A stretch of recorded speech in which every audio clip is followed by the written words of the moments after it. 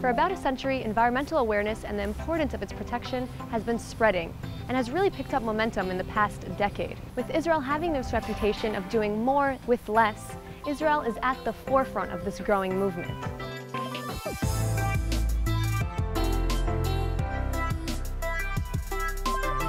Creativity and innovation has led Israel to be amongst one of the leading countries in green technology. Some may even describe this tiny nation as a sustainability superpower.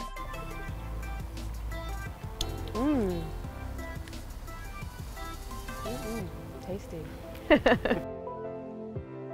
Today we're here to learn what it means to be environmentally aware and how to manage our planet's resources properly. We're here at Solar Park, and how do you guys go about giving out this message to people? So first of all, we give a lot of examples. People come here and then they see all the little details in the place, and then they ask questions. And just by asking questions, if it comes from them, they learn the best way. Yaniv's sustainability tour focuses mainly on solar energy and other alternative sources of energy as well. He answers questions like where energy comes from and what really happens to our garbage. It looks like we are going to learn a lot today, so let's begin the tour. All right, let's go. Our first stop was the geodesic dome, which was solely made up of waste materials. And you'll never guess what the bench was created from. So what are these benches made out of? So these are made out of old tires that we compacted with earth, and then we covered them with a very small layer of cement, but you can see that we brought in some artists to make this specific thing. Absolutely nothing at the solar garden goes to waste, and as you can see, many materials are completely taken out of context and reused. It's sort of like a trend that's going on around Tel Aviv. Even the finest restaurants, you can see them reusing materials and furniture. One of the really nice restaurants that we went to, actually, their counter was made out of cardboard boxes. So that was really cool. Yeah, I'm hoping it's not just a trend, but a real change, because people need to start seeing the resources for what they are. So behind us here we have a vertical garden. Tell us how this works and what are the benefits of a vertical garden? So the Green Wall project is actually a project that we've been doing for the last 3 years. We do it mostly in schools, but also in a lot of communities. And it has a lot of benefits and also all kinds of green values that we want to teach by building the Green Wall. So for instance, the first thing is you can realize that we build it from plastic bottles. So we're reusing plastic bottles. We're bringing more plants into usually urban areas, so we're reducing sound and we're making insulation for the walls.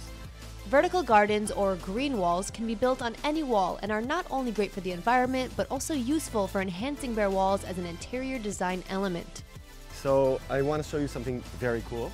Okay, so this is the energy compound that we're entering now. And one of the new exhibits that we have is a special sun cooker, which is this. And we can actually, you can have a seat, and this can actually cook our food. It can be used just as a regular oven, just like you use in the house. And you can cook bread, you can cook, potatoes or anything that you want right inside. Only with the sun. Wow, using nothing else. Impressive. The sun rays shine directly onto the vacuum tube, trapping the energy of the sun inside. So you're telling me that we could cook some vegetables in there, we could maybe boil an egg? Yes, we can, if we want. I have to see that. Today, 90% of Israeli homes use solar energy to heat water. So let's check out another way to utilize the sunshine. Another thing I'd like to show you is the way we explain how a sun tower works. A sun tower actually collects the heat of the sun using a lot of mirrors. All the mirrors concentrate the sun to the top of the tower, and then you can heat the water and turn it into vapor and make electricity. Okay, this is what it looks like in real life. Okay, and it's a miniature version exactly. of it. So this is a very, very small version of it, and we can see how it works. I actually use this to show the people and to let them feel how the sun is concentrated. So you can actually put your hand in the place where the sun is concentrated. Let's see. Oh, there it is. And you can feel the heat. You want to try? Yeah. Right over there. Oh, wow. Mm-hmm. So this is going to start a fire? Well, if I put a piece of cardboard inside and I leave it there for long enough, it might start a fire. It depends on how hot the sun is that day. It's pretty strong today. Okay, so you want to give it a try? All right, so let's just put a piece of cardboard.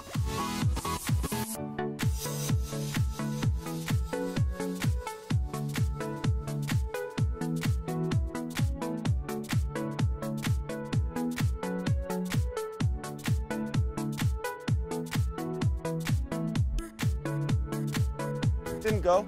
Well, it made a hole right Yeah, through it the made a hole. cardboard. That's There we pretty go. impressive. Not only does the Solar Garden offer hands-on multi-sensual activities and workshops around the garden, but brings these projects out to schools all around the country.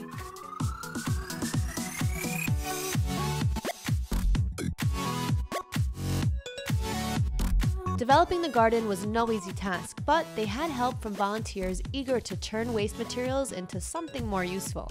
There were so many people helping in the process. We had over 200 volunteers coming here from all over the world, from many, many different countries, living here for 2 weeks, 1 month, and even 6 months. Most of them are either travelers or people who want to find a better way to come to Israel and kind of contribute and also get to know the culture a little bit more. When they come here, it's a little bit different than being just a regular tourist, because here they kind of connect to a community and they see how the people live in Israel. I've always felt a connection with Israel. I was born here and I have a lot of family here, but I grew up in the States, so I'm always trying to find an excuse to come back, and volunteering something that's really beneficial for not just me, but for the whole community here in Israel. It's appealed to me because it's a sustainability teaching and learning center. There are more and more sustainable options being implemented in new ways in Israel, and many visionaries working to enable a more healthy, green environment. People need to understand that each of us plays a role in how the environment will be kept. And if each of us does his own thing, each of us gives just a little push, so together we can make the environment a much, much better place for all of us.